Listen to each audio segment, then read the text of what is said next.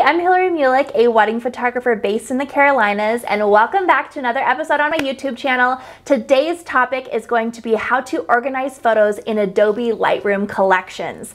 I love the collections feature within Adobe Lightroom. It helps me be more efficient when editing my photos, and organizing them within Lightroom helps me export them a lot more efficiently. And I want to show you how I use this because it's been such a game changer. All right, so here I have Adobe Lightroom Classic pulled up on my computer.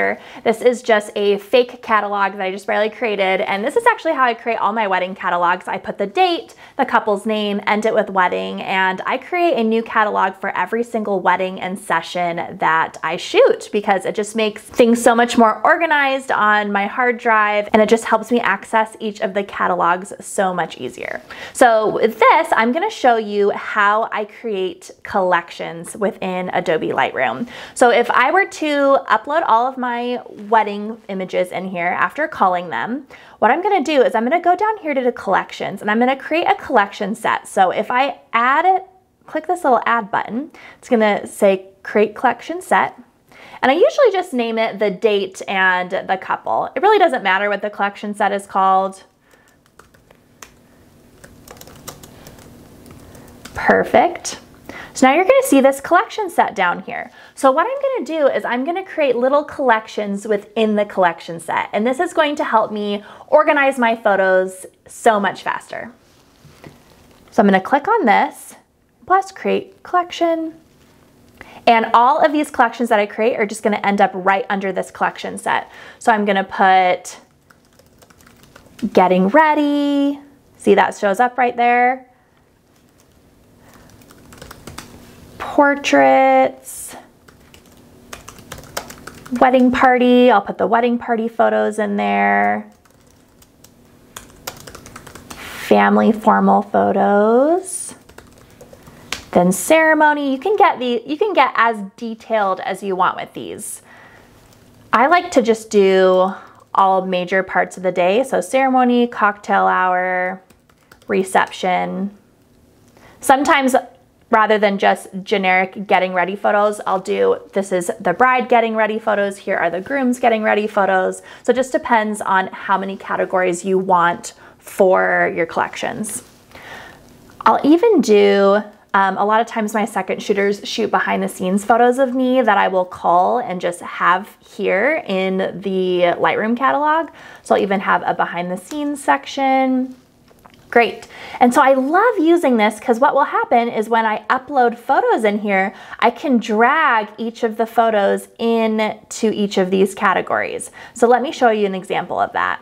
All right, so here I have uploaded just some random images from a wedding that I recently shot so that I can show you how I drag these into each of these collections and how this helps me when I edit later and when I edit sneak peeks and all the things. So here, I'm just up here to all photographs. I have 30 photos that are imported in here, and I'm just going to start mass selecting images and dragging them into the different collections. So here, I'm gonna have a bunch of getting ready photos. First thing, I'm actually going to sort these based on capture time. There we go. So here, these are a bunch of getting ready photos. So this is a mix of the groom getting ready and the bride getting ready. But like I said, if you want to go more specific with your collections, you can have two separate getting ready folders. Just for the sake of this video, I'm just gonna have one. So I'm gonna select all of these, drag these into the getting ready folder, and now I can see here I have 5 photos in this getting ready folder. And then here's a picture of bridesmaids. So I'm gonna drag that over to wedding party. Here are some ceremony photos. Some family photos. Couple cocktail hour photos. Great. Here are some a little bit more wedding party photos. So here's like the full wedding party, a couple groomsmen photos. Here's photos of the bride and groom during their portrait session.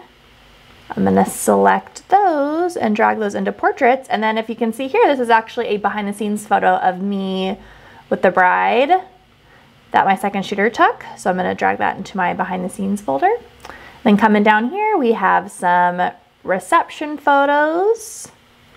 or we're gonna drag those into reception. So you can see here on the side, I have 1 behind the scenes photo, 4 ceremony photos, 2 cocktail hour photos. You can see all of the numbers of images that are in each of these collections. And then if I go here and just click on this right at the top, I can see right here that there are 30 photos that are within all the collections. So 34 photos within the collection set, and then all of those photos are separated in each of these. So after I have dragged all of these into their separate categories, it actually makes editing so much easier and so much more efficient because I can pick certain collections and just edit that. So I don't feel like I have to sit at a computer and edit the whole wedding at once. I can say, oh, I want to edit all the getting ready photos, or I want to edit all the portrait photos right now. And it just makes breaking up editing a lot easier. I want to show you one more thing that I like to do for sneak peek photos. So if you notice, there's not a sneak peek folder on here, but I still have this whole folder selected. So this is the whole collection set. There are 30 photos in here. So I'm going to go through and just select a few of these photos that I want to use as sneak peek photos. So I might select this one. I'm going to hold the command key on my keyboard so I can select just random photos that I would like to include in their sneak peek gallery. Great, I have 8 photos selected. So what I like to do is I will come up to the top and just click photo at the top menu, and then come down here to color label, and I'm gonna color label all of these as green. You can also click the number 8 on your keyboard to do that. So I have these photos that are highlighted as green. I'm gonna go through and just down here at the bottom, click green so that only the green images are showing. I'm gonna select all of these, and I'm actually going to create a collection within my collection set that is my sneak peek photos.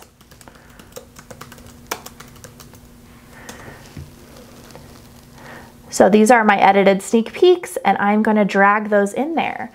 So what is gonna happen is if I click edited sneak peeks, I have all of my highlighted green images in here that I'm gonna use as my sneak peeks. But if I go through my individual folders, so let's go to getting ready photos, for example, there is a green highlighted image in here, and it's the same image that is highlighted here in my sneak peek images. So you can actually have the same image in multiple folders, but if you click here at the top, it's still going to say I have 30 photos total, if that makes sense. So if I go here to my getting ready photos, I can see that I use one of these photos as my sneak peek image. Same as here. Same as here in the reception. I have 2 photos in my reception category that I've used as sneak peek images. In wedding party, I have 3 photos that I've used as sneak peek images. So when I'm going through and editing each of these little collections separately, I can see which ones I use as sneak peek images, and then just batch those same edits to the rest of the photos within the collection, which just makes editing so much easier, so much more efficient. And actually, this is the system that I use when using an editor as well. So when you are labeling or highlighting certain photos in a certain color, you're actually saying, okay, these are my edited photos that I'm going to use as anchor images, so that when I send this whole catalog to my editor so that she can edit the whole wedding together, she's going to look at each of my anchor images or my sneak peek images that I've already edited and say, okay, these are the edits that Hillary liked for this specific section of the day. So for wedding party, for example, she's going to look at my sneak peek images or my edited images for that folder and just match those edits to the rest of the collection. Just makes editing so much faster.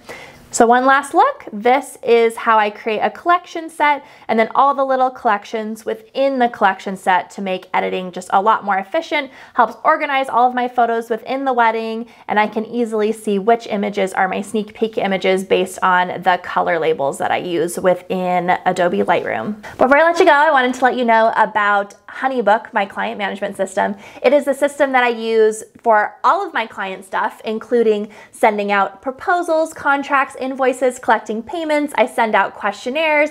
I do scheduling through HoneyBook. It's just an all-around great feature for client management. If you don't have a client management system already, or you're unhappy with the client management system that you currently have, I highly recommend trying HoneyBook. I have a link below where you can get a free trial try it for free. And then if you love it, which I'm certain you will because I love it, I've been using it for about 7 or 8 years now. And if you use the code below, you can get a discount when you sign up for HoneyBook, which is awesome. And I hope you take advantage of that. Thank you again for watching, and I'll see you again next week for another YouTube episode. Bye guys.